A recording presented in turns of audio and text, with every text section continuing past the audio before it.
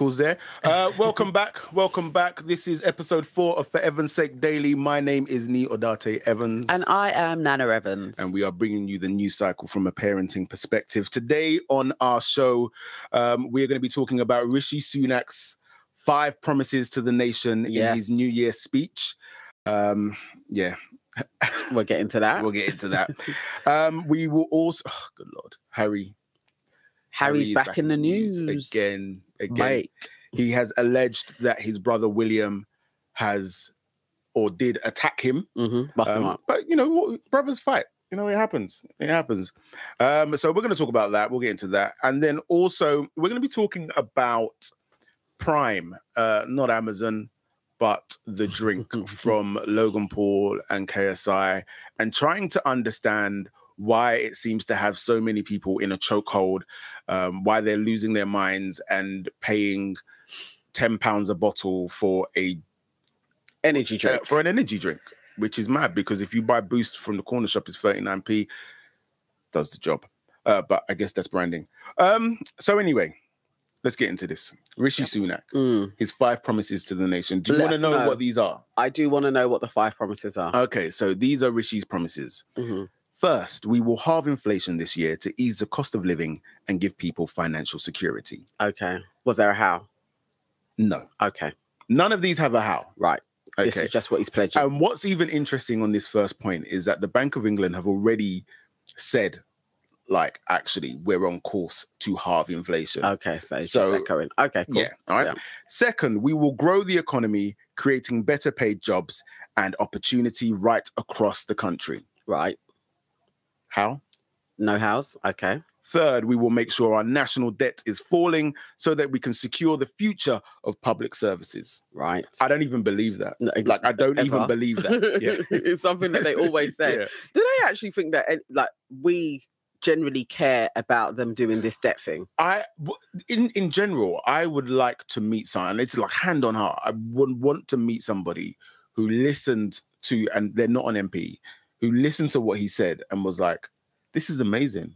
Like, our future looks really bright. And this is, and these are how he could do it. Yeah. Because, okay. Yeah, that'd be nice. Yeah. So, fourth, NHS waiting lists will fall and people will get the care they need more quickly. He had to say that because the NHS is in such a mess right now. So you have to address it. Yeah. But again, there's no how. There was no time. There's no time frame. Nothing. Okay. Okay. And fifth, we will pass new laws to stop small boats, making sure that if you come to this country illegally, you are detained and swiftly removed. And obviously you have to, as a conservative government, you have to signal to your base and you've got to come with the old immigration. Strong on immigration. We are strong on immigration. And ultimately, I was unmoved and unfazed by anything he said. I don't think that they say these things and they dress it up in nice words, but the reality is, in terms of parents and everyday living your life, you hear this and you think it has no. Nothing in those 5 points are anything that he hasn't said before or we wouldn't expect. So what's new? What are you doing? Because he's had like 10 weeks now. So what is he doing to solidify I am the one to be the PM? Like, he hasn't said anything that is even. He's actually been very low key. Very well. He had to, isn't it? He wants to try and get to those 3 months just in case the Conservative out him.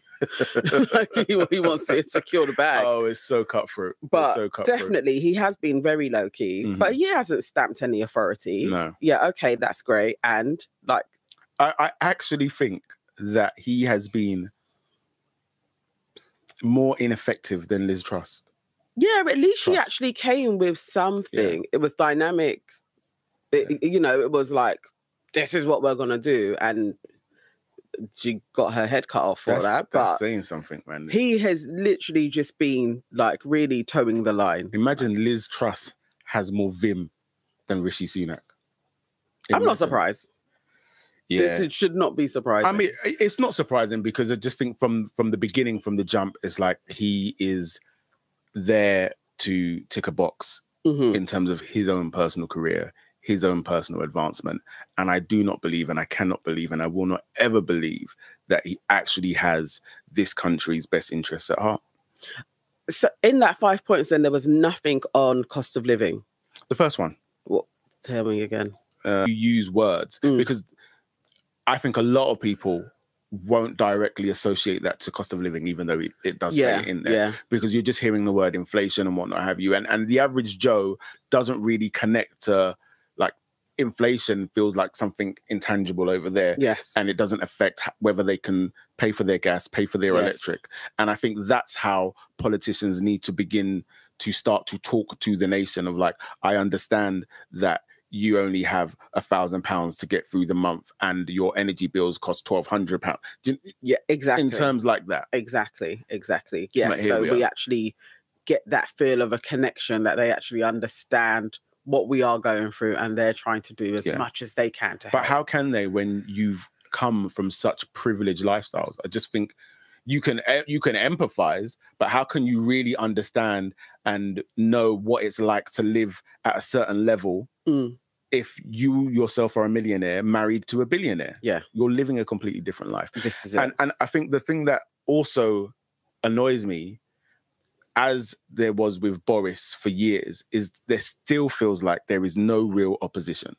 Like, nobody is countering and saying something that I'm like, yeah, I can get with that. Well, today, Keir Starmer actually has been talking this morning. Okay. And he has done his New Year's address, which I do not remember this ever happening. Maybe I was in a bubble every January. No, I think it always happens. Yeah. But, okay, so I've never noticed this political talk going on, but he has done his. He is promising to take back. It's called the Take Back Control Bill, and it's to transfer power from Westminster to communities, because he is saying that that Labour have heard. They've heard that people in local communities want more power, and Westminster doesn't work because it's like an echo chamber. So he is proposing to remove some powers that Westminster have, and he is going to give it to local councils. This is what he's saying if he gets elected in the next election. He also says that oh my word, that he is saying that the government is just sticking a plaster on politics. Like, this is how it is, that everything that they're doing with the NHS is just putting a plaster on it. See, that really he wouldn't do that. See, that really annoys me, because you've wasted words and you've wasted breath. Like, you've said nothing, you've added nothing. Don't watch what they're doing. Like, we can all see what they're doing and what they're not doing. He is also saying that he will also reduce waiting times. Great. How? And he is going to invest more. How, Sway? He's going to invest more into the NHS so that they can have more staff on board, so that they can deal with the waiting list. This is what he's saying. He's saying everything that Labour is pledging is going to come with how much it's going to cost, and they are promising these things. They are going to stick to it as well. His main point that he laboured on, though, was that Westminster does not work. And that's a strong point, is that he is going to really push forward with this bill to remove power from Westminster, some powers from Westminster, and give it to local councils. If I'm being honest, that is probably something that I can agree with the idea on. Yeah. Whether it's executed and actually comes to fruition is a completely different story. But yes, I think it makes more sense for a lot more power to be at local levels within communities that understand how that particular community runs and operates and actually understands what it needs. I can get with that. But again, I do not have any faith in any of these political parties to actually execute. And as a final word on it from me anyway, I just think that if you were working a job and you promised things the way that politicians tend to promise things, but then your execution rate was the same as these politicians, you would not be in a job. I think so. But then I guess it's the public. We don't take them to task. We don't. So we don't. This is why they can get away with that. He additionally added that he was also going to, he wanted to improve, like he was optimistic about the future of this country. I'm glad he is. With a Labour government he would turn around the tide of politics, and it would really bolster. There needed to be a new governance of the country, and he believes that Labour can do that. And there are really good politicians, and basically they're being hindered because of the way Westminster works. It's almost like he was listening to us. Yeah, that is actually what we were saying. He watches us, man. He watches us. He could be watching us. He watches us. But, it's general election is probably going to be in 2 years' time. So he's starting his campaign for that now. Yeah. And I mean, things are going to really start to heat up on both sides. He is saying that he is going to be front row and centre, in other words, to what he said. But he's going to be out there, and Labour is going to be a force because they want to change the governance of this country. Labour is out here. Well, let's see what happens. I mean, we've had the Conservatives for such a long time. 13 years, is it? Yeah, so by the time there is a general election, that's going to be like 15 years. And I think also, like, it's hard for, well, I think it should be hard for anybody to take Tory promises seriously. Yes. When you look back at the last 13 years, and you're like, well, what have you done? Yeah. Effectively. So what's going to change right now? Damage the NHS.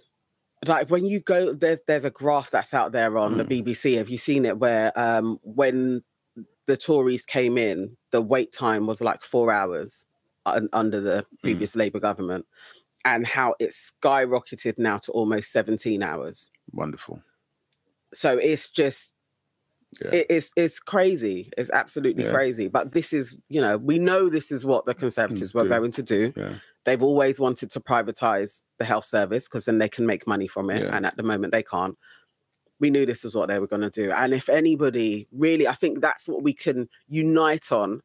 We should be united on as a country, at least, that this is something we should be proud of, and we shouldn't gutter the NHS. Yeah. And if that's all we agree on, to get rid of the Tories and have somebody else in, let's do that. It's enough.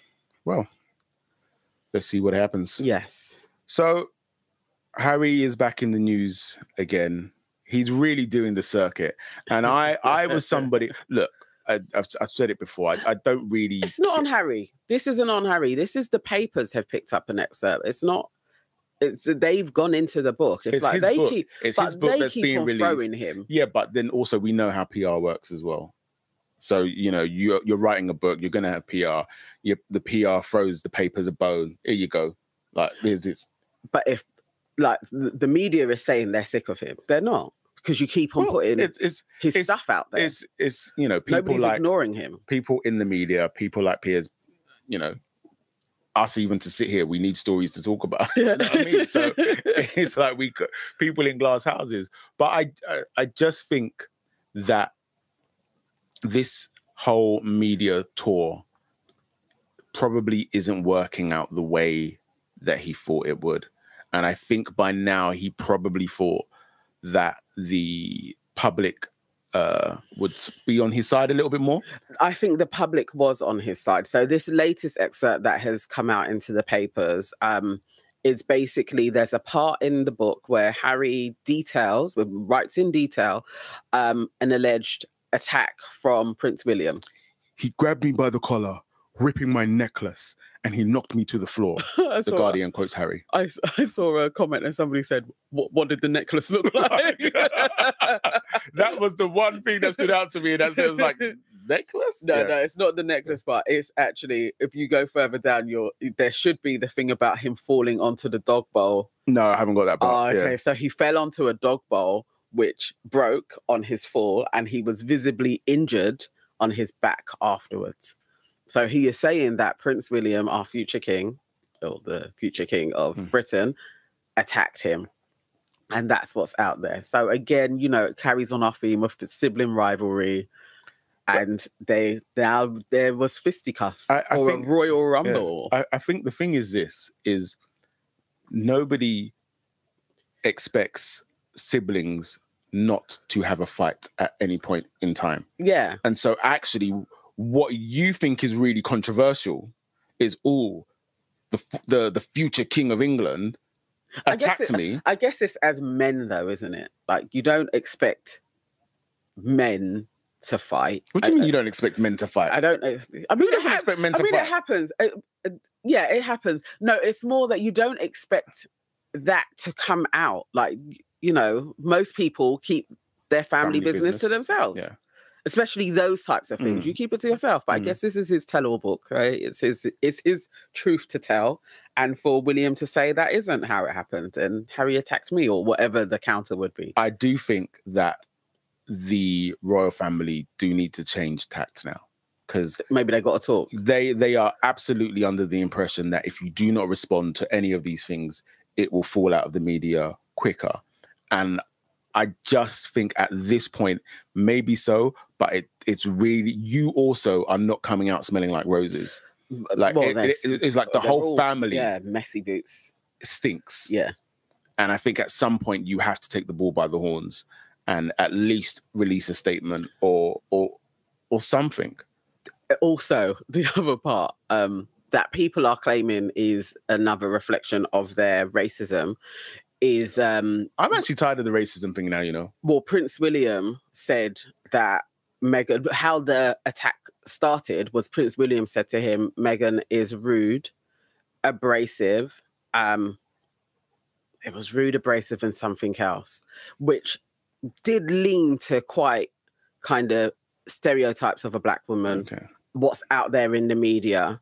And Harry also echoed that in no way has she been rude or abrasive to my brother before for him to have come to these conclusions. But that is how the media has painted her. So it is, and that's when it sparked off because he was saying this about Meghan. Yeah, again, all of that doesn't help because then all of the, you know, race pundits that are out there are all saying, again, this shows that the royal family is racist. How they've described Meghan, how William has described Meghan is exactly the old black woman tropes that are out there, that angry black woman, it's the same things. They're a racist family. We need to be careful in the sense that people fling out the word racism too much now. And what's happening is that real racism is happening. But they take kind of small things like this. So William said X, Y, and Z, and it dog whistles to, you know, things that people say about black women. But like, whilst I'm not discrediting that, real racism is happening. And because people now are just getting tired of hearing the word racism, when real racism is happening, it's like the boy who cried wolf. So when real racism is happening, people are less open to accept. Yeah, that's because all they're doing is going, oh, racism again. I get what you're saying, but I think I don't care that anybody is saying that the royal family are racist because they are. So however you come to the conclusions, they are. They haven't shown anything to not be racist. They are the head of the Commonwealth. They're stealing from around the world. They benefit from colonialism. They're racist. So, you know, how you paint the conclusion, small steps, big steps, it's there. So it's like, yeah, if you don't really know the woman and you're using stereotypical tropes to describe her, that is a form of racism. I hear because that. You weren't saying, oh, she doesn't talk a lot. Like, you wasn't using other stereotypes about her. You went straight to generally what is cast on black women. So the more they are getting heat in the press, I don't mind. I would prefer that they leave. I'm absolutely at that point now where we are tired. Yes, we are tired. How we get to the end of the monarchy is how we get to the end of the monarchy. And it ain't going to be clean, is it? So if it's a bit messy and all of the people that always talk about race are talking about it and that causes the end, I'm all for it. We don't need them. They're a waste of money. So, but what about the tourism? Yeah, we can keep their castles. People will come. But they want to. It's not like when you come here, you're seeing a royal. Yeah, no, true. You're not. You're just going to a building. Yeah. So yeah, we don't actually need that family. They can just be sirs or something. Okay. So Prime drink KSI. Can't lie, I want to try it. Really? Yeah. Look, I definitely am somebody in the past that has been majorly influenced by advertising. Usually when McDonald's are like, we got a new burger. Absolutely get I gotta go try that burger. But this, and I think it's because I don't like when something is fashionable. So I don't like when everybody is saying this is the thing. And so seeing all of the clamor around this drink and already knowing that Logan Paul and KSI enjoy like high levels of fame. Are you hating? Am I hating? Yeah. Is that what hating is? I think so. Because it's like you're against their marketing campaign because they are already rich. That's hating. Like, it's just their marketing has worked. There's nothing else to it. People go out and buy toys and they sell out, and then they go onto eBay at like 5 times the price. These guys are just buy a drink. Maybe I am, but I don't like it. I don't like it. I don't think it's that bad, really. Other than the scenes in Aldi. The scenes in Aldi. Great marketing. Like, you put the drink out in Aldi, it's $1.99, that sells out everywhere. And for the people, the wholesale, the small shops that were able to get it, the corner shop people, they're now selling it from £10 to £15. There was a story of a dad who drove, I don't know, silly miles to this shop and literally spent grands in buying out the stock. Got grand to spend. And I don't understand it, because ultimately you're buying an energy drink. Yeah. And then the thing on top of that now is also getting on my nerves is that they have recently announced that they are now going to release a prime over 18s drink. And I think that's actually really irresponsible. It's probably going to be like a hooch. I think it's insanely irresponsible. And this is what I'm saying. So this is what I don't like, that they've used their influence in this way, which ultimately is going to impact our children. Our children are going to see this. I'm not talking about our children, but the children of the generation are going to see these things, and without proper guidance and whatnot have you, are going to think, yeah, great, this is the thing to have. And naturally, if you're a young person buying the prime drink, the next step is to what? I think almost all brands have done similar. And so I'm not. Who else has done that? Who else has done that? Everybody did. You caught. Show me a brand that's done a normal version. Children. No, I'm talking specifically about going from a normal something to an adult version of it. Well, you could even say that with Coke, pairing up with alcohol. You caught children. No. You get kids used to it. And then there's a graduation. They're already used to the substance, and then they mix it with alcohol. It's there every. But it's Coke just a business isn't marketing model. The alcohol. Coke is marketing Coke. No, but you know that it pairs with it, and that kids already know what Coke is. That's different. So it's like if kids are buying Prime and then finding out that the Prime energy drink mixes well with alcohol, great. It's got nothing to do with the kids going for Prime, because they didn't come at it with Prime. They came at it with getting kids on the internet to follow them. That's their influence. Then you've given them this next substance, and then you've moved on because your demographic is going to get older and you're moving along with the age. And so now you're mixing it with alcohol. You're adding in, you're just building your brand. People build their brands like that. It's nothing new. It's just a branding model that they're following. And generally the model now is you get them young. So this is what people are going to do. It's like programs have done it. Influencers are going to do it. You're going to go for a younger market, and you're going to hope that they stay with you longer because they're young, and they'll grow with you. And you give them different products to consume as they're growing up with you. So as a parent, how do you, especially parents of our age, we're of a vintage where we knew life before the internet and life after the internet. So I feel like we're a bit more savvy when it comes to approaching the internet, whereas children now are growing up in the internet. Yeah, and totally influenced by it. So they're totally influenced by it. So as a parent now, how do you navigate this and ensure that your children, I guess, have the same level of savviness that we have, knowing life pre-internet and post-internet? I think it's for the parents to use their discernment to not feed into it. When all the clips I was watching was full of adults buying the drinks. So even that father that went and spent grand buying the drink, like, it's for the parents. You parent. If you don't see anything wrong with it, that's how you're going to parent. You're going to be like, it doesn't matter. That's what they're into now. And then you're going to go and buy it. It's how people were influenced heavily by TV. It's the same thing. It's just now the influence is on the internet, and that's humans. Humans are going to be influenced by other humans. It's about discernment. And that should be heavily a part of the curriculum, is that you know what discernment is, you know how to critically analyze society, you know about marketing, so that you can navigate through this world, or you're always going to be susceptible to it.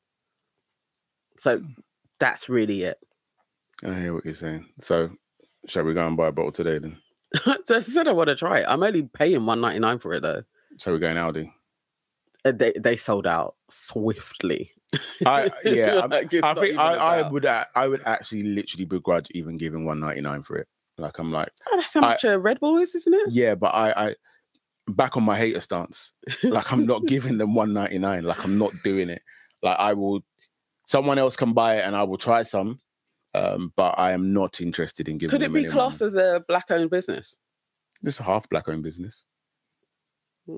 And probably less than half, because I doubt that the split is 50-50 between the two of them. There's obviously other people involved. I wonder what their split is. I really would love for them to give a talk on just the business, like what's done and all of that. You know, I think that's very interesting for young people as well to see. But this is the world that we're living in. It's going to be about influence and how you're influencing and what business you're building. It's like, okay, this is interesting for other young people to be like, if I have a little bit of an influence about me, what type of business could I create around that? And then their ethics come into it. What are you going to put out there? It may not be an energy drink. It may be a really good water that is infused with something. Like it may be more nutritional. Who knows? No, yeah, I hear that. I think definitely when it comes to, I don't know too much about Logan Paul. I don't really follow him, but definitely KSI. You know, his music may not be my cup of tea, but I can say that I respect what he's done. His hustle is something else. And just even the idea of all those years ago sitting, playing games. I remember like seeing this kid on the internet years ago.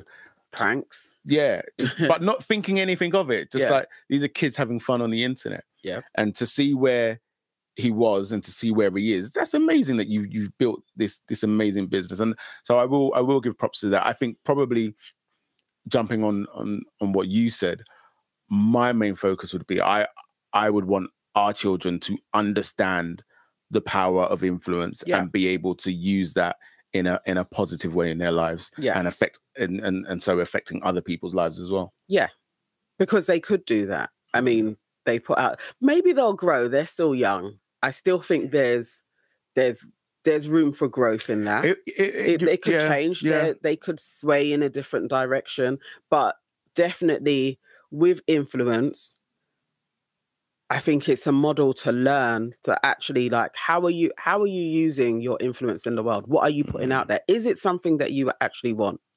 Like, do you truly believe that another energy drink is helping the world? Yeah. But then you have to grow into that space to actually even be thinking like that. Yeah. So let's see. They're young and people, you know, and they're drinking money. Worse probably. Yeah, they're making back. Well, that's us. Yes. That's another For Evan's Sake Daily. Yes. We are always interested in hearing what you guys are saying. So please feel free to comment on the videos that you see across social media. If you're watching us live, feel free to comment in the chat and also DM us. Tell us if there's specific stories that you want us to talk about. We're happy to talk about those as well. We're definitely waiting for those story ideas to come in, and join in the chat, please, because it's fun. It's really good for us to get different perspectives as well. It's nice to have some engagement. So yeah, brilliant. Like, follow, and subscribe. Have a wonderful day, guys. Take care. Bye-bye.